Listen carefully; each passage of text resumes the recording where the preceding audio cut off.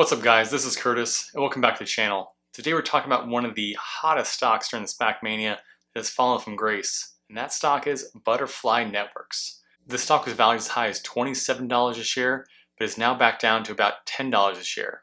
Clearly the market does not know how to value this company, so what are their long-term prospects and can they live up to the once lofty hype? Well, let's find out.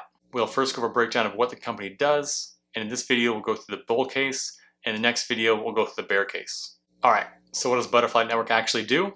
They make a handheld ultrasound machine that plugs into a smartphone or tablet to display the image. This machine has many applications. Anyone with a kid knows that an ultrasound machine can be used to see inside a woman's womb to view the baby, but an ultrasound machine can also be used to diagnose conditions in the heart, blood vessels, liver, gallbladder, spleen, pancreas, kidneys, bladder, uterus, ovaries, eyes, thyroid, and many more.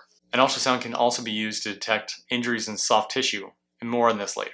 This company was part of a reverse merger with Longview Acquisition Corp in 2020 and started trading under the new ticker BFLY in Q1 of 2021. As part of the SPAC deal, the company received $414 million and an additional $175 million from the PIPE investment. For those that aren't aware, SPAC stands for Special Purpose Acquisition Company, and PIPE stands for Private Investment Public Equity. So that's a quick overview of the company. Now how about the bull case? Let's get into that now. The bull case for BFLY Networks starts like it does for many growth companies, total addressable market, TAM.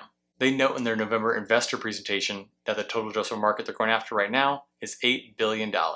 But they also expect to expand it materially by meaningfully growing each of the following: point of care, geographic reach, and use cases. Let's get into each of these because this is what really excites investors about this stock. Let's first start by talking about expanding the point of care. Now, current ultrasound machines can range from $1,000 for a small handheld device up to $200,000 for a cart device. Now, the BFLY Network machine is not as cheap as $1,000, but the founders say it does compare very well with a $10,000 machine. By being cheaper, portable device, it is more feasible for healthcare workers to carry this device around with them instead of wheeling around a large machine. This allows them to examine more people and examine them quicker than with a standard device. The expanded point of care locations would be pre-hospital, urgent care, long-term care, at home, or on this later, dialysis centers, and veterinarians. Next is to expand the geographic reach. According to BFLY Networks, about 2/3 of the world has no access to medical imaging. By providing a more affordable option, medical workers around the world can be able to use this device to treat their patients. While this is financially an untapped market and will be great for the company, this is also just a great innovation for the world and will hopefully save countless lives. And last but not least, we have use cases. As we can see from the slide, there are many areas of the body that use an ultrasound. I also want to point out the needle viz too. This allows doctors to actually see the needle they are placing in the patient's arm to make it easier to find the vein. The next major catalyst here for the bulls are the new products and the product's new target market. As we can see here from this slide, they plan to launch the new IQ for the home sometime this year. However, as of the writing of this script and the filming of this video, I did not see it on their website, so I think it's going to be probably sometime in 2022 that it's released. However, on their Q2 report, they did release a study demonstrating the feasibility of patient self-exams with BFLY. We can also see here that they plan to release a wearable device sometime in 2023. So that begs the question that if they're trying to expand into new markets, what is their ultimate total addressable market? This slide demonstrates that they are initially targeting a population of 3 million doctors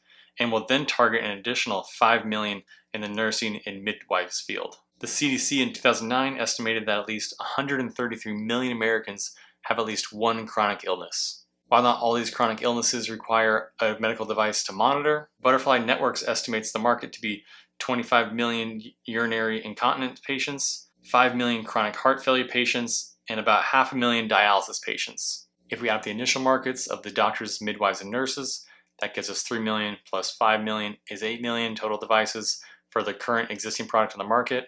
This number excludes veterinarians, and that was excluded from their initial target audience. However, I think they saw a good response from them initially and have decided to go after this market. And according to my research, there's about 1 million veterinarians throughout the country.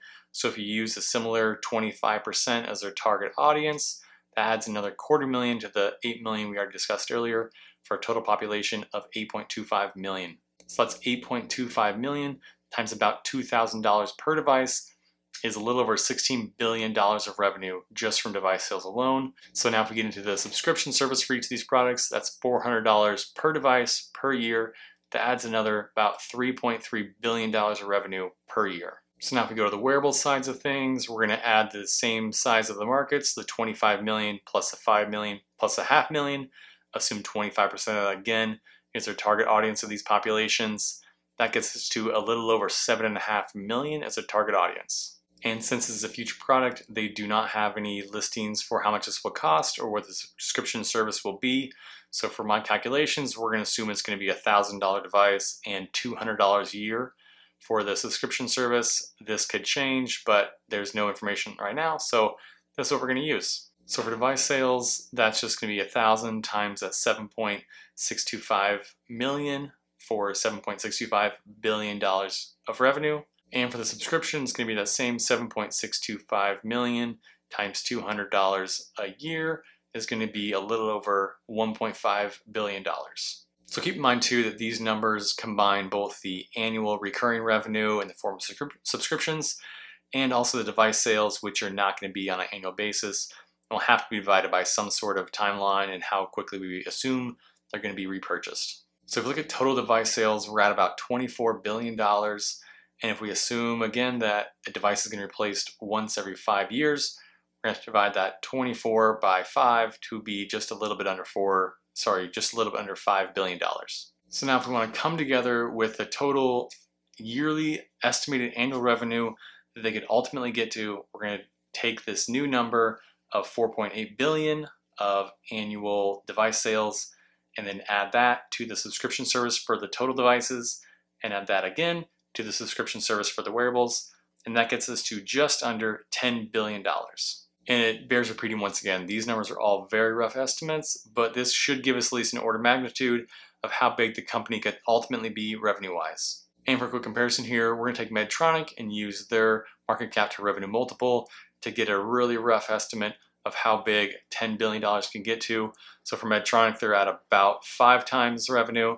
So if we take the 5 times our $10 billion, that gets us to about a $50 billion company. So with that calculation, it looks like the company has a long way to go since they're valued at about $2 billion currently, which means they could probably 25x from where they are right here if you believe these numbers are going to come to fruition down the road in the next 5 to 10 years, let's say. But that's not the whole story, right? There's always a bear case, and so in the next video, we're going to look at that. So that's it for the bull case of Butterfly Networks. If you enjoyed this video, please leave a like. Don't forget to subscribe for more content, and I'll see y'all next time.